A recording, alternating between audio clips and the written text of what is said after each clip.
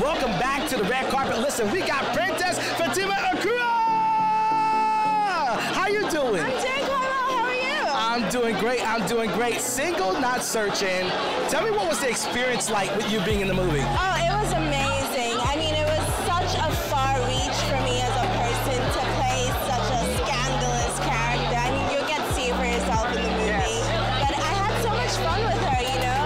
I mean, I think as human beings, we like to pretend we're not flawed. So to play a character who's owning exactly who she is was very amazing for me. So I had a lot of fun with it. And when you hear the word single, not searching, how does that resonate with you? Oh, it resonates very deeply with me. I think it's as simple as just focusing on your life and working on self-betterment and going out into the world as a single individual without attaching any value to having to be with somebody else in order to feel whole, you know?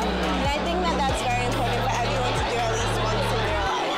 And what was the experience between Nollywood and Black Mecca Hollywood coming together for this film? It was amazing. I mean, I'm from Ghana, so for me it was like the trifecta, because there was Gollywood, and there was Nollywood, and there was Black Hollywood at its finest, I have to add, you know?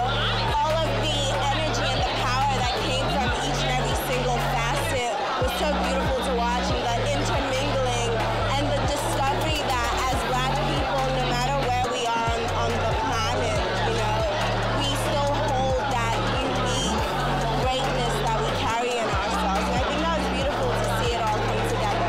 It was beautiful seeing it all come together. This is Ramses on the red carpet with Princess Fathia. Hey, this is what we do, baby. Stay tuned. We got more coming your way. Touch my husband again. Oh.